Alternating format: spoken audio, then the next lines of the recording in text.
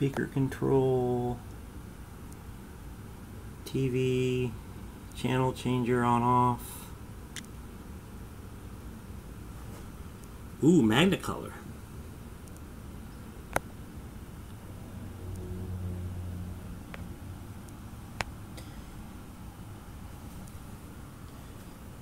Yep.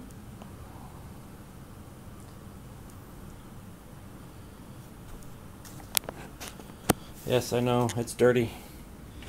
It's in a house being currently renovated. I have a cover over it, but it didn't seem to help it. But this is my Magnavox combo from about 1967, 68, something like that. It used to be my grandmother's. She's since left it to me many, many years ago. Get that thing out of the way. As you can see, the record player is still intact. And yes, I know it's dusty. Along with the tuner.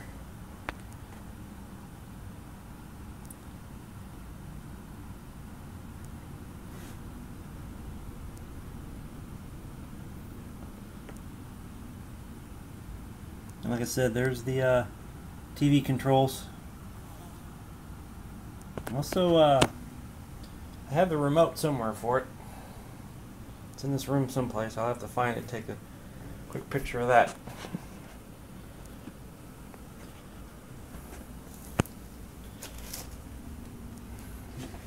And here's one side of it. Dirty. Needs to be clean. Needs a real good cleaning. So yeah.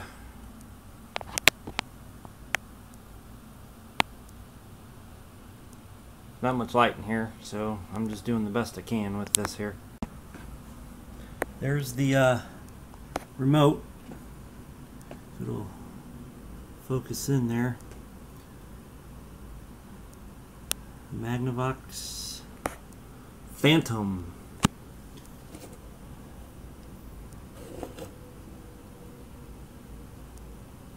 It's got the you can turn up the volume, turn on off with the left switch, and you change the station with the right switch. I actually have two of these. The other one is somewhere, but there was two remotes that came with this. And then of course the sensor for that. You can't see it. Oh, we really can't see it. But it's down in this little part right here. See if I can shine a light down here. There we go. The sensor is located right about here someplace. Right about in there somewhere. For the to pick up the sound. And of course here is the inside. It's got the big woofers and the horn tweeters. And then here's the inside of the TV part. All the tubes have since been harvested out of this thing. So like I said, the TV part hasn't worked since probably the early 70s, I would say. And according to my grandma, the TV never did work right in this thing. She constantly had this thing repaired. Till finally they just gave up and bought a new TV back then. And then the tuner. It's got all the stuff in there. And lots of wires. Lots and lots and lots of wires. And then of course the other side, their speaker. And I don't know if you could see it or not, but let's see. Probably not, but if I can get this light in here. You can kind of see in the back the little round thing with two screws holding it. That's the sensor for the remote control. And then it's got the and then that controlled that board down there with all the that's what changed the channel and turned it up and down and stuff like that. So anyway, oh, too bright.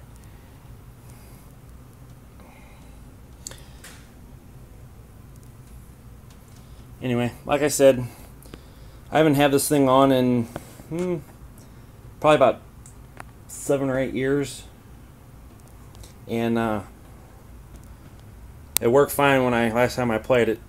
All the controls and stuff need to be cleaned and everything, but the stereo still works. I'm assuming the record player still works. I haven't used that in many years. And then of course I have RCA cables. I hooked up to it a long time ago to run a CD player off of. And of course I got them. It's hard to see, but I got them. It runs back to over there into the auxiliary section.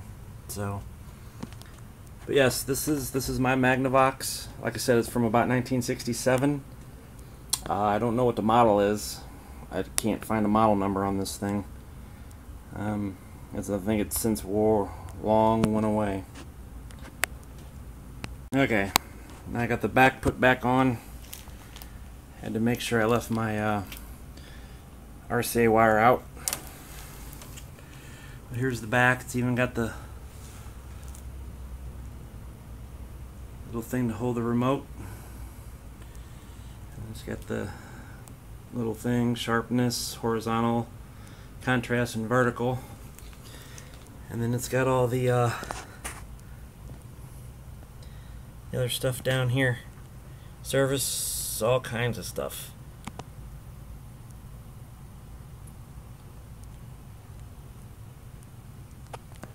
So yeah.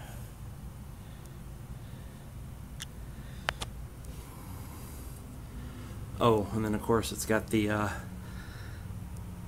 things for the antenna in the back.